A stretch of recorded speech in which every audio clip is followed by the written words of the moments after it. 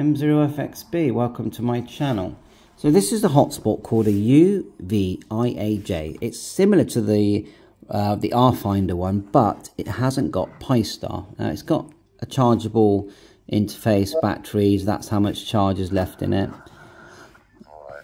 We're on D-Star at the moment. This is the interface. When you first see it, you think, oh yeah, it's like Pistar, but it's actually nothing like Pistar. So that's our dashboard. If we go to settings, like so, I'll see how laggy this is. Go to general and you put your call sign DMR number in, frequency that you want to use it on, and at the bottom you save the settings. Okay, there you are. Then you can go to Digimodes, tap it like that. It's definitely slower than Pistar. You get to Digimodes. Now I can't find how to put the self-care password in, so you would enable either DMR. I've managed to get YSF working, that's no problem. You enable it, select where you want to go, and that works fine. Obviously you put the frequency in at the beginning, P25, and D-Star. I've got D-Star working, no problem. There are other settings. If you want to put in your Wi-Fi, you actually select services, then TravelMate. I don't know why they've called it TravelMate, but that's where you put in your Wi-Fi details. So I've just selected it. And if you scroll up, you'll see where you can start to change and apply TravelMate. There it is there. You go to Overview, then you go to Wireless Stations. And that's where you add your Wi-Fi in the normal way. So you've got Wi-Fi here. Now they add a couple for you. So when you first get it, it boots up with a Wi-Fi address, and all you do is just add the @ sign in the middle of that Wi-Fi address, remove the flat line, and that's your password, and then you can log into it. You can't log on to internet because you haven't got internet, but then once you're logged in you can then add. So all I did was added my home one and then moved it up by, you press up and it moves it to the top, because you can add several and it will keep trying for the next one. So that all works fine. You can log out if you want. Let's look at the advanced settings, and then we'll look at live logs.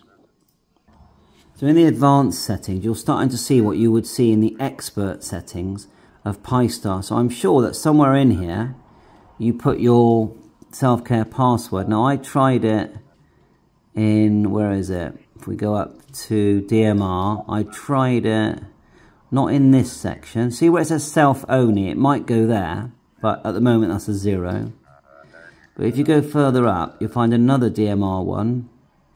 Haven't had to change any of that. See, it says password there, and that's the default password. Now, I tried my self-care password there, but I'm not getting any activity from DMR. I'm getting it from the other stuff. So you've got, look, NXDN, all different settings there, P25Y, SF, DAPNet. So it's a quite, you know, it's a lot of work been put into this. What else can we select? Let's do the live logs, shall we? So you got backup flash, reboot, LED configuration, schedule tasks, startup, administration, and system. Let's go here. Let's go to the live log. Just starting to load. And you get this on Pistar, don't you? Live logs. So there's live logs there, which never means anything to me, but it does to someone who knows what they're doing. Status, overview, firewall, root, system log, kernel log, processes. You know, these are all, aren't these all Linux type things? So the main thing is, if you get one, you turn it on, obviously charge it up, turn it on, look for the Ostar. Oh, look at all this Linux, all Linux stuff, look. I don't know anything about Linux.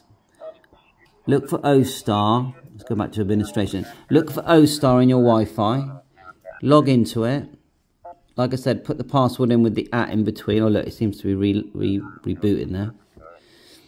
Once you've got into it, then you've got, basically you're adding your Wi-Fi. Oh look at that, router password, SSH keys. I haven't done any of that. So quite advanced, and like I said, a lot of work been put into this. And then you're basically choosing which mode you're going to use, adding your Wi-Fi, and it comes to life.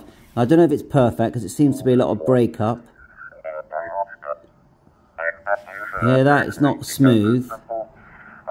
But I got a feeling that you've got to work a bit harder on the BER settings here, which you can do. So it's just an overview. I'm quite new to it. It's a very nice looking device. You can buy them with Pistar, which is what I recommend, because then you know what you're doing straight away. Pay the extra £40.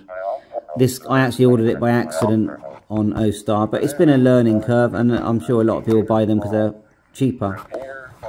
But it does work, it's usable. So 7.3, we're on reflector 30 at the moment. Catch you on now, all the best.